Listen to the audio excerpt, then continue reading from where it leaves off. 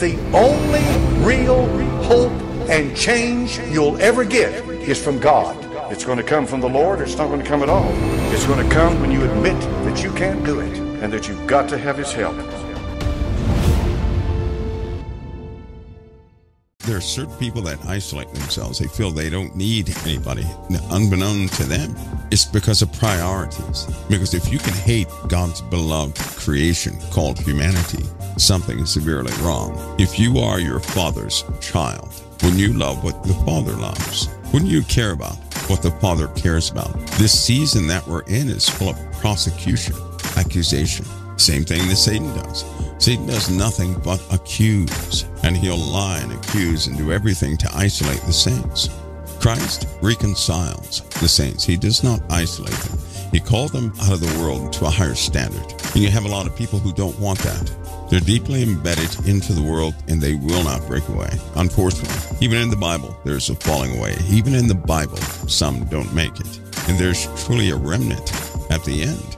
But that season is upon us. Now, just to discuss something a bit further, take, for example, the earthquakes, the weather phenomenon, all this stuff that's happening, right? Normally in times past, we would have storms sporadically throughout the years. And the death toll would be 1 year, then skip the next, and then another year, skip the next, right? From different happenings. For some reason, this year, the death toll is mounting at almost every single happening that the world sees. Have you noticed that? We've had earthquakes before. We've had people die before. But, for example, Morocco, that problem, the one in Mexico, so the other ones, when the numbers come back, it's almost unbelievable.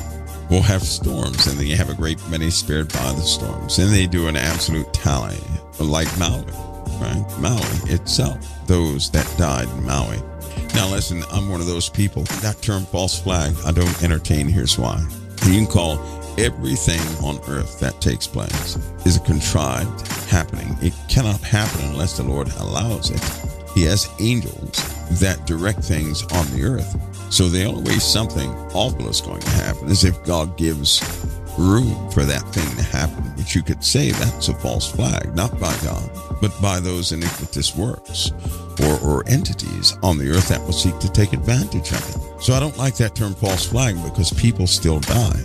Some people emphasize the happening over human life. I don't do that. If human life is lost, I don't care how it began or how it started. I'll never argue about those things. I have a concentration in life lost, not the mechanisms as to why something happened. I learned a long time ago, you can study the past all day and all night. All it will do, in a lot of cases, especially when people die, is give you an idea at most of what happened and cause you to walk around with a terrible attitude, with an accusation in your heart to others, which means you're not totally free. You won't be able to break free. That will be compiled throughout the years. People are walking this earth right now just like that. They're full of accusation. A lot of things have happened, and they have no person to absolutely direct it towards, which causes them to be hostile to a lot of people. You see that in the world, right? In the USA specifically, right now. In our country, in the USA. Before the USA, it happened to Great Britain, didn't it? You had all those people accusing each other. All sorts of things. Murder rate was up and everything else. Satan loves to cause people to accuse each other of just about anything. And it doesn't matter if the accusation is justified. Any loss of peace, any loss of joy did not come from your Father. We know who it comes from. If Christ bestows us with one thing, then we know that the enemy who opposes Christ does the opposite.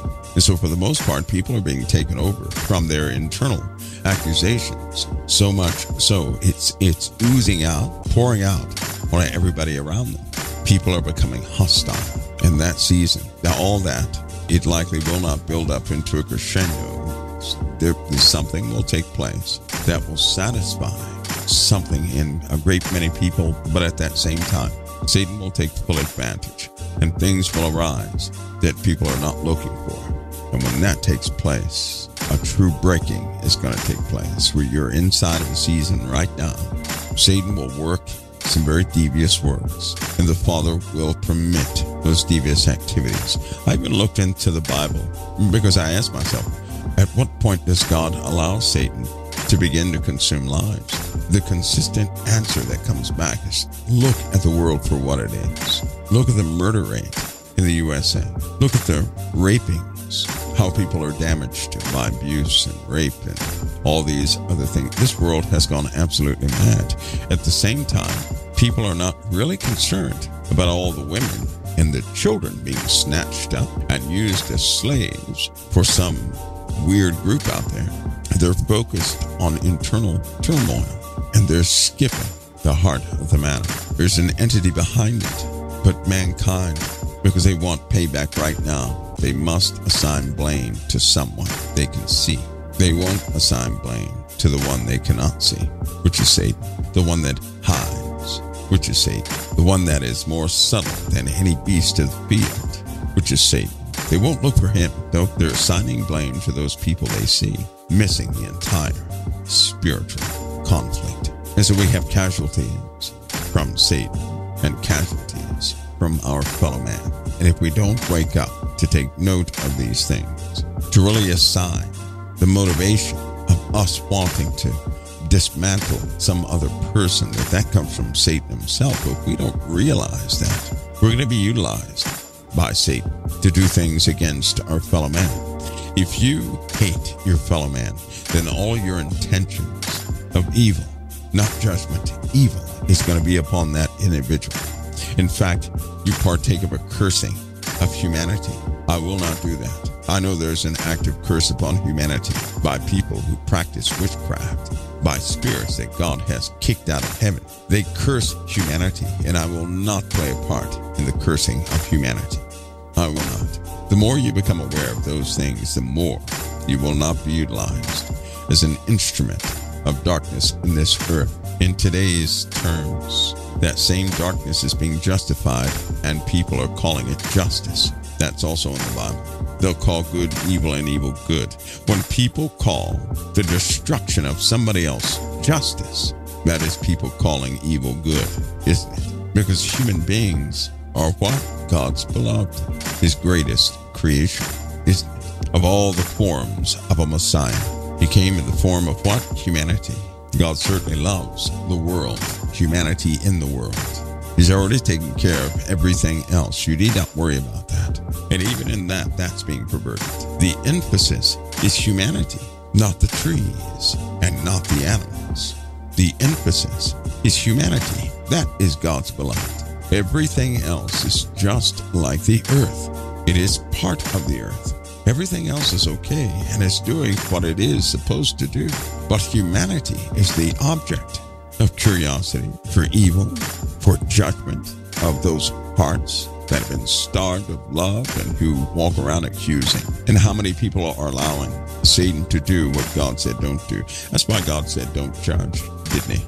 Judge not, Jesus said, that ye be not judged. And then he gave a reason why you don't judge. So that's him telling us not to judge. Yet people love to judge. Why? Because they are believing the excuses of Satan. See, God is still God. God doesn't need us to exact judgment upon anybody. He's already set up a system on our behalf because we have a weakness in that area. But just in case you haven't noticed, more and more people are joining in with the cause of the prosecution and accusation of humanity than anybody else. My hats are off to all who would preach the gospel. I know that many people out there, they don't like certain people preaching the gospel. I respect everybody who preaches the gospel of Jesus Christ, that would dare reach another human being with a message of hope and a truth of Christ, despite who they are. I know that the world desires worldly qualifications for a person to do that. I still believe that God calls people outside of the institutions of mankind. Institutions can only please mankind. They do not please the living God. You have some theologians, for example, that believe, but a great many theologians do not believe. And that's commonly understood among theologians. We're getting down to the wire of more than a few things. Yesterday, these earthquakes, I'm sure that people have come up with the reasons as to what they are. There are external ties to these earthquakes. These earthquakes are different. I think you guys would agree. The earthquake in Morocco, I just got done talking on Pastor Paul's show, speaking about those orcas. You guys remember that? That they were warning people? That the orcas that were supposedly attacking boats were warning people. That sounds silly, doesn't it? All of a sudden, of all places, we have an earthquake in Morocco. And what happened there? Anybody know? Was it a slight one? Did it do little to no damage? That has nothing to do with me. And it's, of course, it's not going to be exactly on the money where people have that, they can't make any indistinction against it. No, it was right there in that vicinity. The vicinity of an area that's going to consume just about everybody there if they persist to stay in that place. Do you know that? And who will they listen to? They're not going to listen until they're burning. They won't listen until they're on fire, until their way of escape is cut off. They can't escape through Algeria. That's not going to happen. They can't go to Spain from there either. That's going to be cut off. Those people are going to burn if they don't pay attention. God always speaks. He always speaks, but people are not listening. And he's very merciful to stave things off another day and another day and another month and another year. But time is running out. Time is ending. It's running out. Time's a favor. And it doesn't mean the end of the world. No, as I said before, the people who lost their lives in great numbers in the world, well before any of this stuff that happens today, those happenings had been numerous throughout history. People have been losing their lives in great numbers for a long time. So you have a lot of people that say, well, God won't do this. They got to stop saying what God won't do, because things have already happened in the earth that have consumed millions, hundreds of millions of people, and they lost their lives all at the same time. And there was no escape. They simply went through their process here on this earth. And now another time is coming, and a great many are going to be lost. We don't know what the time passage will be between these happenings that we're about to undergo, and the coming of some antichrist that the world will be under its one-time umbrella. We could have something to take place in a month that would take hundreds of millions of people. Nobody expects that. Do you know why? Because they'll say the rapture has not come yet. Something like that can't happen without the rapture. It happened in World War II. As a consequence of war, hundreds of millions of people lost their lives. As a consequence of World War I, same thing happened. As a consequence of the numerous plagues that took place, same thing happened. As a consequence of civil war, genocide was happening on the earth. Entire peoples had been wiped out on the earth. Entire races given over to slavery.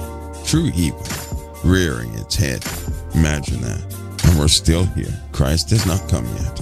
But lots of people die in these massive culture-based events. We forget about that, don't we? If a person believes, truly believes, then believe. Believe all the way. But never say what God won't do, and never pretend like we know the timing perfectly, because we don't. None of us do. We know we're in a season, a very strange one. But don't deceive yourselves into thinking that somehow hundreds of millions of people cannot be lost to disease, war, famine, and otherwise. Because the Lord's word tells us that yes, they can. They have been all throughout history. In fact, in the Bible it says wars and desolations are determined until the end. Desolation, that word implies the loss of life on a big scale. Murder, cancer is a plague nobody wants to recognize. Why won't they call it a plague? It's a plague. Is it not a plague? There are other diseases in America that have been named, and because they're named, people will not call it a plague. It is a plague. It's consuming hundreds of thousands of people every single year. That's a plague. COVID-19 strikes, and because of the controversy over COVID-19, people stopped thinking about the death, period. People died from underneath people's noses. And it seemed like nobody cared who died. They just cared of defining what the motive was behind the virus. That's what Satan and his people do. They don't care about human life. They care about the happenings. They don't speak about the loss of human life, and they're not moved by that. They only care about the happenings. The robotic nature of these fallen angels, the exact same way. They focus on the various mechanisms that operate within the realm of all logic, and they could care less about caring about humanity.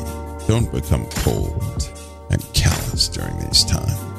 If you don't watch yourself in these areas, those areas will be attacked and you will lose them and lose your personal humanity in the process. And just how many people have lost their humanity already because they don't want to deal with humanity. They hate humanity. They would rather live on a mountain all by themselves, away from every single human being, not helping a soul. Who put that in people's minds? Where'd that come from? That didn't come from our Father. That did not come from the living God. In fact, wasn't it back in the 70s and 60s and 70s? Let me give you a progressive nature of something. Back in the 60s and 70s, even in the 40s, didn't people report they were being abducted? Kind of like the succubus, right? Kind of like that thing that used to attack people back in the 1800s and 1700s and 1600s, right? Same thing. The visitations at night, except this time, you know what they were telling everybody? Almost consistently, they told everybody that you're destroying the earth. You have to take care of the planet. So then you have a generation after having undergone this visitation that nobody believed. See, when you don't believe something, you won't address it. And if you don't address it, it festers. And it did fester. It festered to the point where an entire generation only cared about the planet, the trees, the grass, over human beings. Now they're in Congress. Now they're in corporations. And what do we have in the world? A carbon tax. What ideology is in the world that shouldn't be there? It is humanity forsaking itself, making room for the planet, and decreasing human life. What wickedness is that? See, I'll tell you how unsober things are. These people who say they don't believe in creation, they believe in evolution, well then guess what? The earth evolves, doesn't it? Even if they believe in evolution, it has been destroyed and recreated so many different times by natural processes. It shouldn't matter how much carbon is in the air. The earth will take care of itself. It'll simply go through another cycle, won't it? It'll go through another cycle again and again and again. See, because they don't believe in creation. They believe in evolution. Well, naturally in evolution, guess what happens? When the carbon is too high, the earth goes through a phase. That phase diminishes life. But then the earth begins to do what? It repairs itself. Then the populace grows back up again. So what are they worried about? They're contradicting their own message. They're acting like the earth can't repair itself. They're trying to save things. That through the natural course, certain species become evasive to humanity and they've got to go. As a consequence of their meddling, the insect population is way out of balance. Do you guys know what that means? Yes, insect plagues are starting to arise. Fungal plagues are rising, not because of the heat, because of the offsets in the balance of these things. What God does is very precise. If man interferes with that, he does not know all the natural systems of the earth to manage them. It takes angels to manage this earth. So why would man assume that he's mature enough to manage everything about the earth when we only know about 1.2% of what the earth is? Did you know that? They bedazzle people with numerical data, and mankind only knows what 1.2% of the earth actually is. The rest, they have no idea what it is. You can't manage something by knowing 1.2% of it. So even by their own standards, they've messed up. And all of that is to dethrone God in your mind. All of it. It's so bad now that when a storm comes, people say, well, man made that storm. Well, what happened to the Father's natural processes and the important job that storms do, even tornadoes, even hurricanes? What about in the Bible when it says that as man is iniquitous, so will the earth respond? I'm paraphrasing, which means based on man's activities and his out-of-control behavior, the earth is going to have natural correction parameters that it will begin to initiate. We're going to have more storms. Do you know why? Because with more activity offset in certain areas, it causes the atmospherics to go a little bit out of balance. More carbon in one area than oxygen in another, more nitrogen in one area than hydrogen, balanced hydrogen in the upper atmospheres for another. And so guess what happens? You have a reaction of forces, a common reaction of forces. Storms form, and every time it rains or every time we have a hurricane, things are put back in balance. Why give that credit to mankind? Storms are destructive, but only by a flesh perspective. If you were to see that in the wholeness of this earth and what it takes to carry on life on this planet, you would say, how ingenious is that? I don't give credit to mankind. I'm not going to sit there and say everything is HAARP. I know exactly what HAARP is doing. I know exactly what HAARP is for. That machine stays broken so many days of the year, it's not even funny. They have issues and political issues coordinating with other countries to run the total HAARP array. It's not just one HAARP array in America that disrupts all the weather on the planet. The atmosphere is in constant motion. You heat one part of the atmosphere, it's just going to go into another part of the earth. Anyway, because we can't see it, because it's a secret. It's still a secret. There's no need to argue over that, which is why I don't really mention it too much. You can't prove that one way or the other. Now that people know about it, anything bad that happens, they're going to give credit to HAARP. They're going to give credit to other devices they haven't yet mentioned. They'll do it every single time. I will not, because the Lord promised us. He promised us distress of nations with perplexity. And what did he say right after that? Jesus, the seas and the waves roaring. What does that mean? Bad weather. That's what that means. Distress of nations with perplexity. The seas and the waves roaring means that mankind is going to be all out of sorts and things are going to overwhelm humanity by what weather? What are you starting to see? You're starting to see man being overwhelmed by what weather? That's what you're starting to see. By all sorts of weather phenomena. And now that the seas are in these heat anomalies are all over the place. Some are not consistent with volcanic activity in the ocean. We're having these bad storms to form in many different places. And did you know the USA carries the grunt of the worst storms of all the earth? The USA does. Why would the USA have most of the storms? Have you guys ever looked up that fact? Nobody else is suffering with the storms that the USA does. Did you know that? If you really look into history, you'll know what was here. You'll know what the Native Americans settled and had peace with. All the stories of Cretans and creatures right here in America. Did you know that? All the catacomb kingdoms were right here in America. And it seems like the nastiest spirits on earth have been right here in America. Hitler, whether people believe it or not, killed as many Jews as he could. Do you know what happens every single year in America? The same thing is happening every single year in America. We have more prisons than anywhere on the face of the earth right here in America. More crime than anywhere on the face of the earth right here in America. But why? Because we had the Word first. That's why. We have the Word of God. And when anybody has the Word of God and they decide to set that Word over in the corner somewhere, or they make something else priority, then they have the same pattern as Israel that it had all throughout history. So will that nation have. Being blessed in the beginning, but casting what blessed them aside. A curse ends up overwhelming them. Correction, a filtering.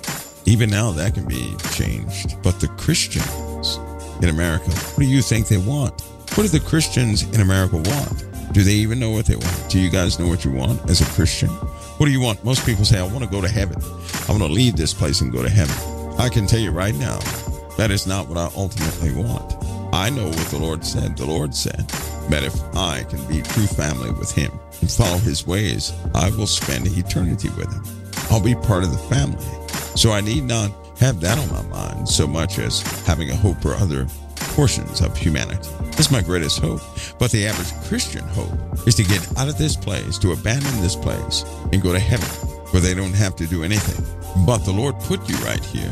He put us all on this earth. And our primary motivation is to abandon the place he put us at. Because see, the work is here. He put us right here where the work is. So why do we have a strong desire to abandon all work and to go home when he put us here in the first place? Where's that coming from?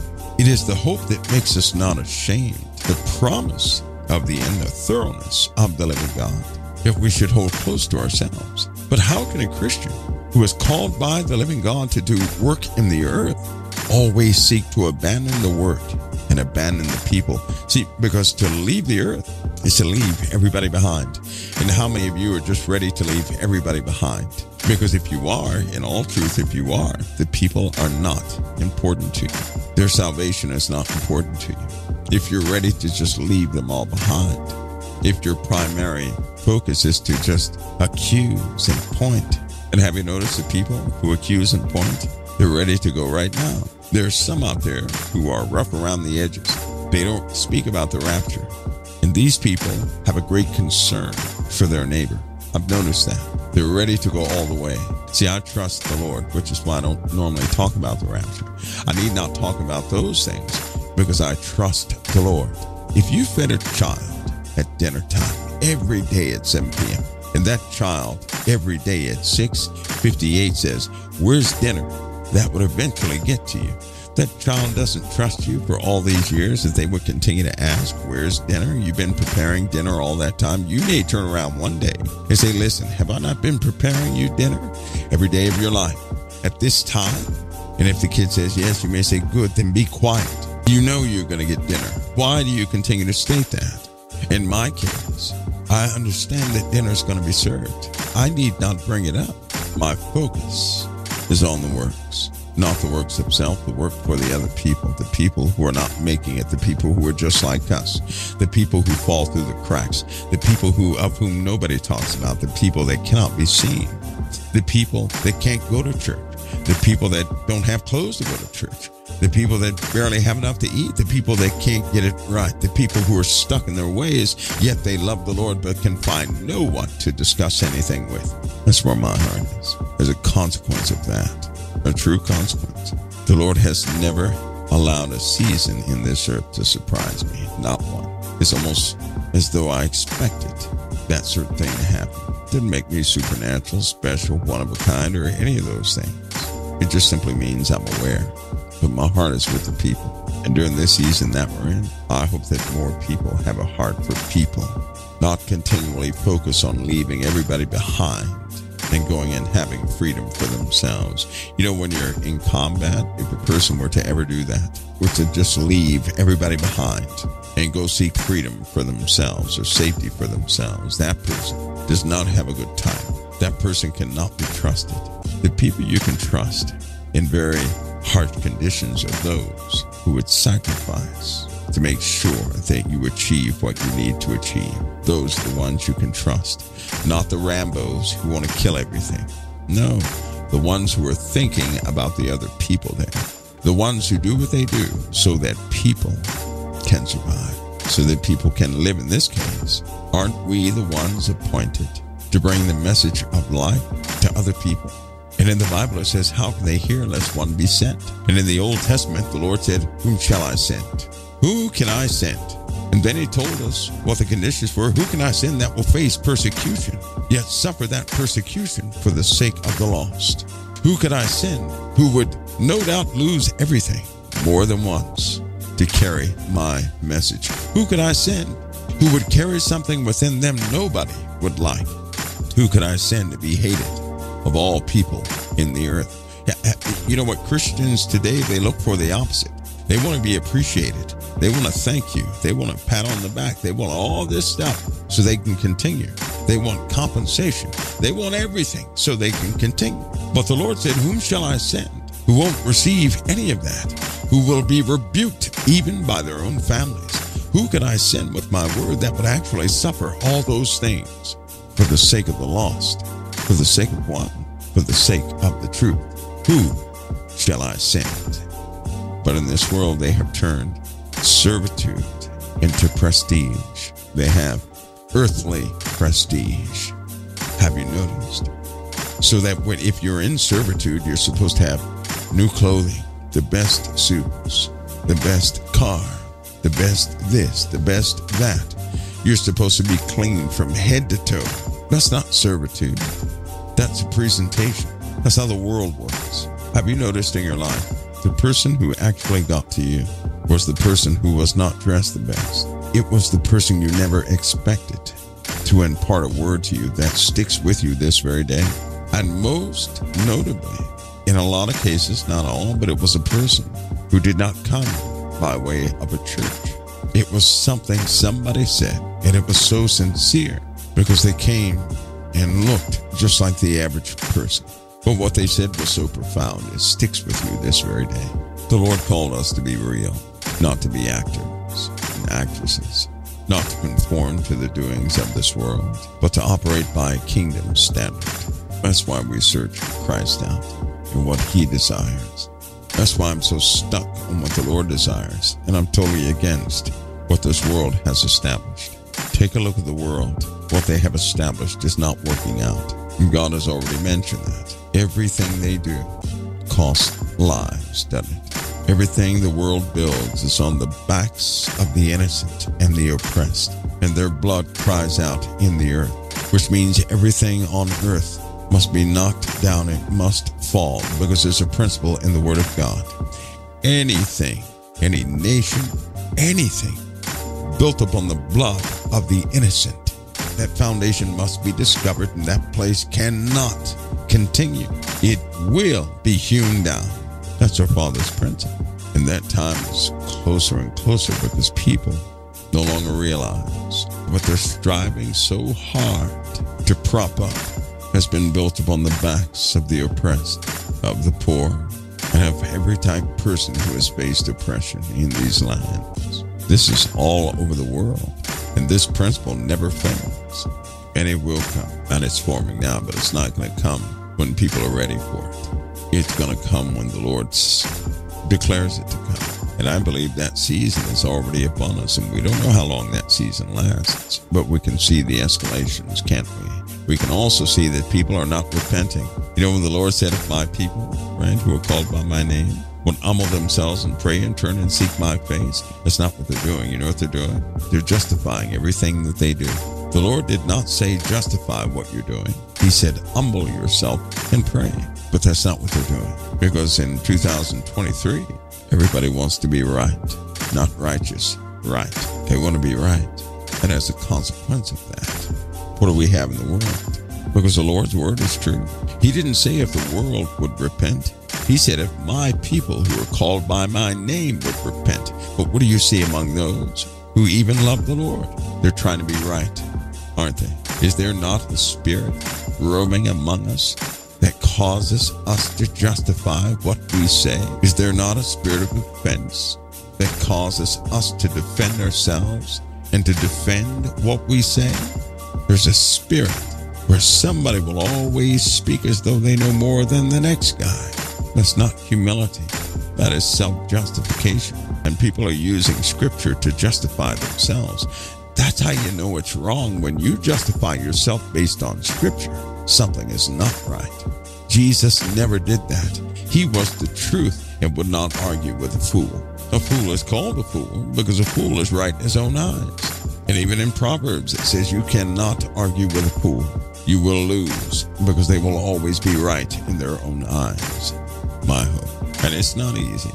It's not easy doing certain things that I do to keep everything in balance. It's not easy, but my hope is that through this place, specifically through you all, because the Lord has certainly sent some genuine people, which is why I'm highly confident that when I hand over COT, it's going to be in good hands. That the Lord has sent some people who are committed to doing a real work, not just a work that looks good to the eye, but a thorough work.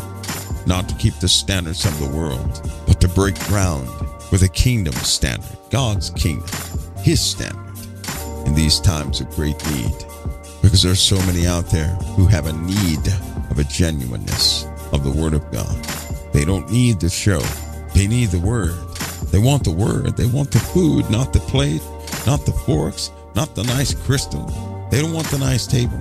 They want the Word of God to put it into practice. They're looking for it. And if this place can prepare it, they'll find it. Somebody asked me a long time ago, they said, well, Mike, if you don't advertise, how is anybody going to find COT?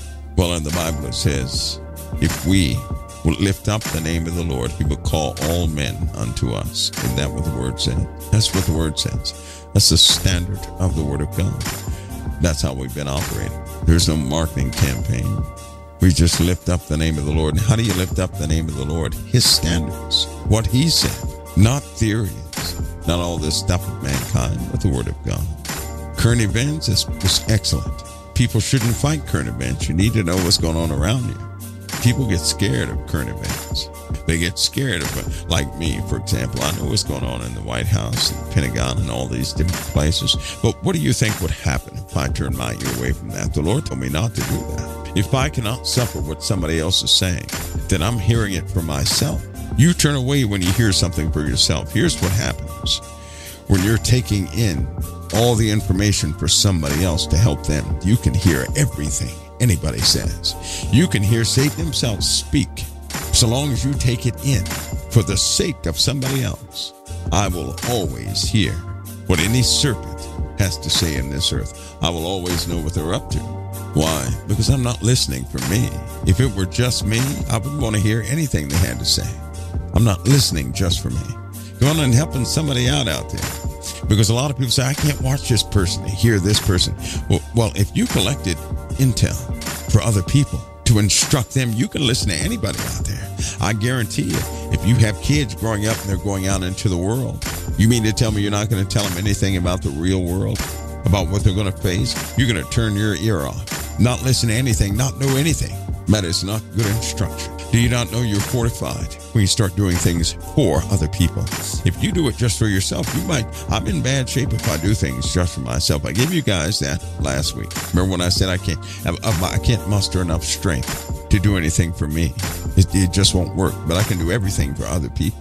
I am motivated and driven by having a heart for other people. That's where my strength lies. I know something else, that's where your strength lies. You'll run out of strength and say, oh, I'm so tired, I'm ready to go, if you're doing stuff for yourself. But when you're in true servitude to other people because you care about them, don't do it for show, do it for real. All you have to do is find someone you truly do love and begin to labor on their behalf. Labor in the word for them, and the Lord will not withhold anything from you. That's how you become wise. And when you become wise, all of a sudden you're no longer grumpy again. You may be heavy, but you'll always have joy. See, I'm heavy with joy. I'm never absent joy. I don't need anything to spark my joy. Am I heavy with information, knowing certain things that possibly another won't? Of course. Do I live my life by the illusion, right, that the world gives? No, I do not. That's why I'm heavy. But nothing can steal my joy. I'm aware of what serpents do, yes. I can hear the politicians, yes, because I have to stay armed and equipped with what they have to say for your sakes. And when people start to go off the rails in directions that won't, not meaning anything, I'll do my best to let them know, hey, listen, these guys are just in an argument. So what they said was part of that argument. Let's focus on Christ again. And to date, has anybody really missed anything? I remember years ago, somebody said, why didn't you cover that earthquake? Because it was unimportant at the time. That's why. Because it did not impact the soul. That's why. When you do what you do for the sake of others, the Lord will have you relevant in every hour of every day, relevant. You won't report on everything. You're not going to do that. But you will have the spiritual pulse of things in the world. That will cause heaviness. But that heaviness goes with knowing what other people need to watch for. You can encourage them. You can edify them and the body of Christ. Because somebody always has to know what the enemy is doing. And in the Bible it says he would not have us ignorant concerning the devices of the enemy. The mechanisms, the plans of the enemy. He's not going to have us ignorant concerning the plans of the enemy. There's always going to be somebody in the body of Christ for that. But when you look at these politicians and see, I have to hear them. I have to hear exactly what they're saying. You'd be surprised what you can pick up from these guys. Now, if you're evaluating their message with your flesh ears, of course you're not going to like it because it goes against what you want them to say. I'm not listening to anybody so they can say what I want them to say. I'm not listening to anybody to confirm or to go against anything I want them to say or not to say. I'm not doing that. I'm listening to them to know the condition of things around me, where their minds are, where their plans. They tell you everything. And if you could hear them, if you could hear through your own offenses, through your own flesh, if you could do that, they'll tell you everything about themselves, everything about what they're going to do, everything about their collective intent. You'll know. They do it every single time. They cannot help but to do it. And that too is a principle. But most people are so offended, they can't hear them. And they end up believing in a theory or something like that never comes to fruition. And what they really do to the people often miss, don't they? Because they believe them to do one thing when in fact when they serve, they do something else. And after their term is up, they can't tell what they did because they didn't see their favorite thing happen, right? Christians do that. They're looking for people to do a specific thing. They're looking to do what they believe they're going to do. Many of you guys may have a theory about politics, and so you will look to politicians to do what's inside that theory. In so doing, you're missing what they're doing every day. To know that, you'd have a heaviness, but you would also be equipped. Equipment is heavy. I know it doesn't quite match, but to be equipped, there's going to be a heaviness, period. If you're running around like Peter Pan, you have no equipment, correct? Somebody says, pray for them. That's right. The Lord said, pray for your leaders. He didn't say persecute them. He said, pray for them. Does anybody know why he said, pray for your leaders? Because you're in the lands that they rule. That's why. Do you know what he said he would do to the leaders for your sakes? Oh, and by the way, he has never failed to do it. He never failed to do it. He never once did he ever fail to do this through all the leaders. He has done this through all the leaders. Every single leader, he did it through all of them. He even did it through Obama, through the Clintons, through all the people that people commonly say that they don't like. He did the same thing through all of them. Trump, he did through Trump, to Bush Senior, all of them. Anybody know what it was? The Lord said, for your sakes, he moves the hearts of leaders to do specific things that directly affect you all the time because you live in those lands. He put them in those positions, and they will exact things for you in those lands. Now, when the Antichrist comes, all that will change, but he has not come yet.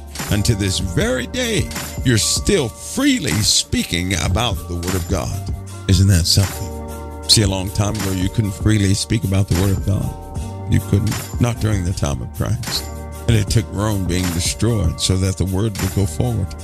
And then it took a restructuring of Rome itself before anybody could freely speak about the Word of God. So prayer worked. Men began to pray because Rome was still lording over the Word of God, and they would not let people believe according to Christ. They wouldn't. They were persecuting people as government and the church, and so they had separation of church and state in this country, so that would never happen.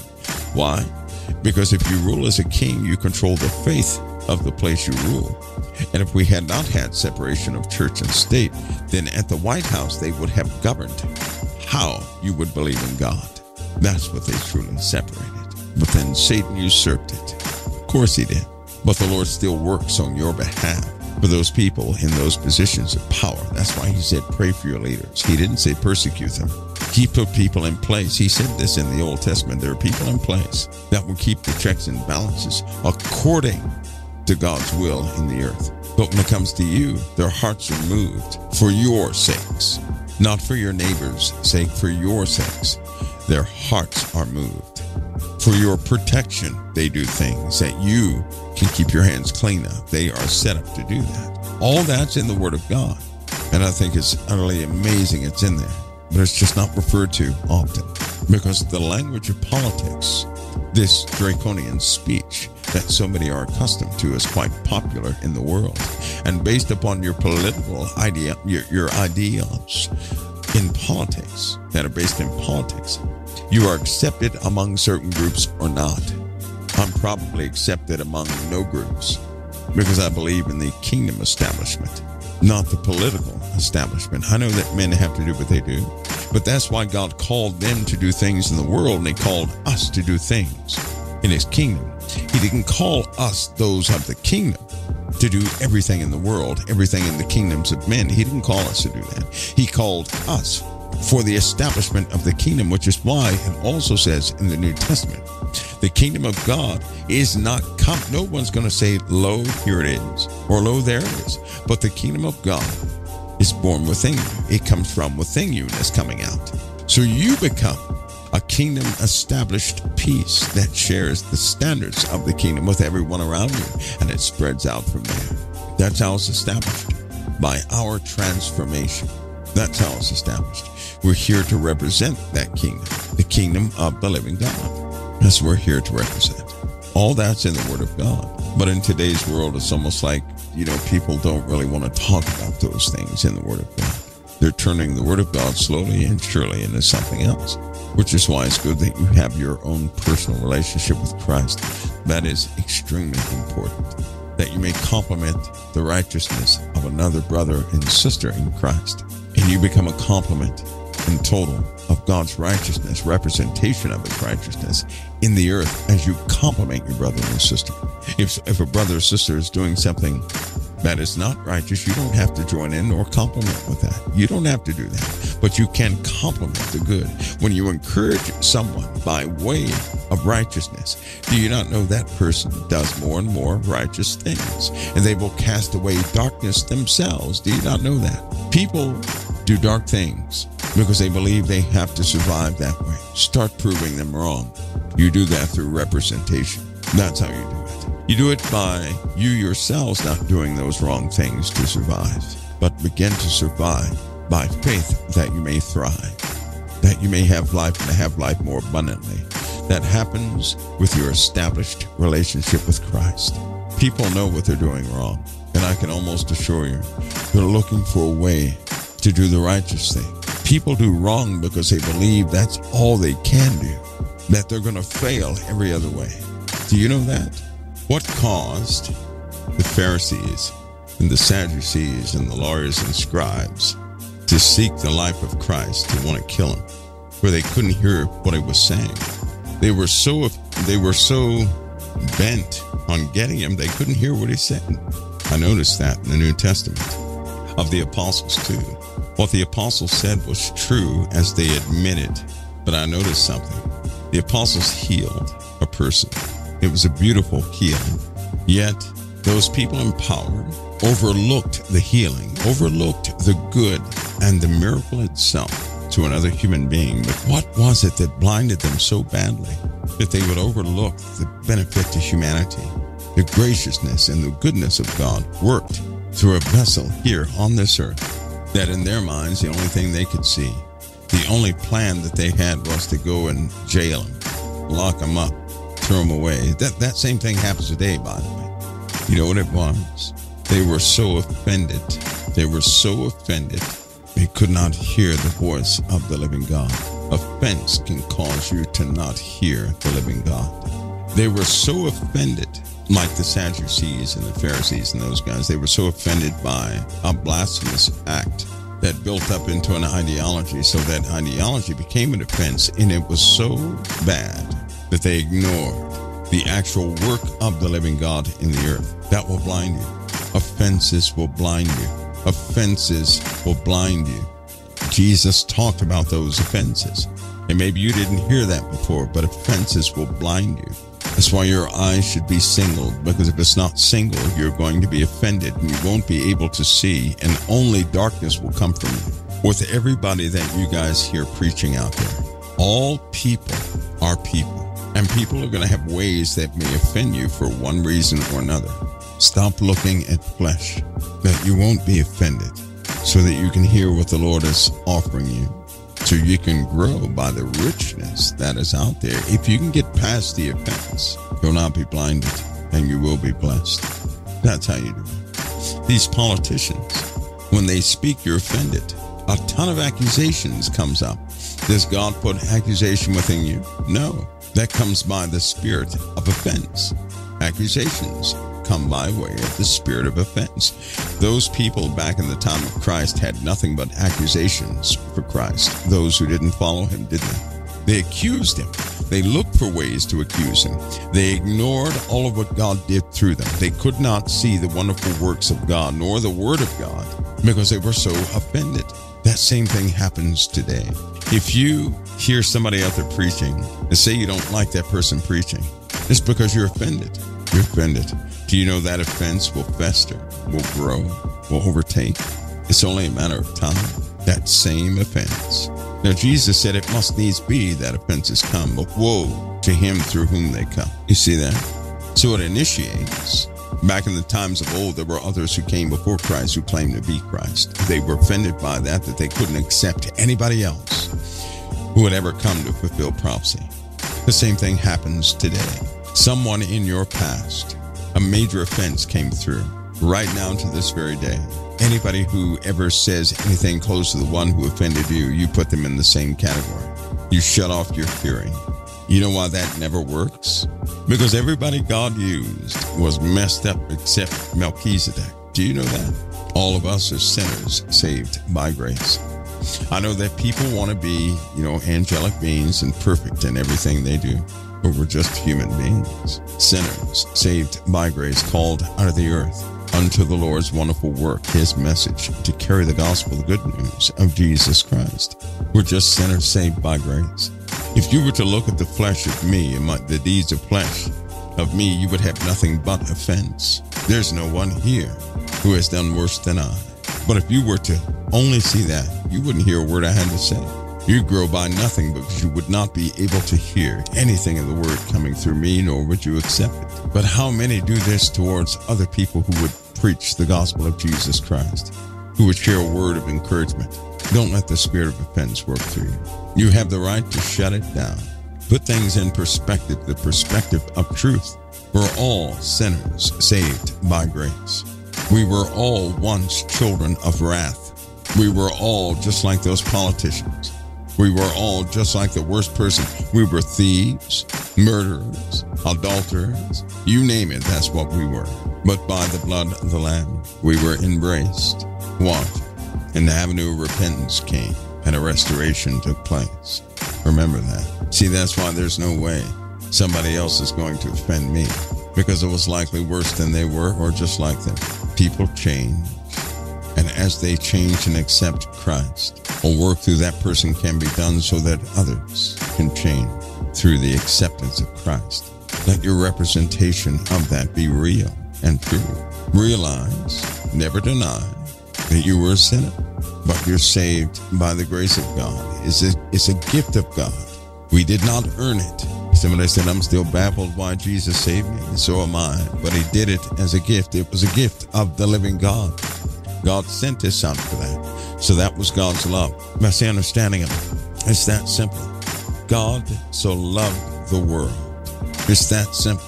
For God so loved the world. It really is that simple. And it's a gift. Without the gift, none of us would make it. We could not earn it. We're naturally filthy, and we could not earn it. It was a gift. Never forget that, guys. Never forget that.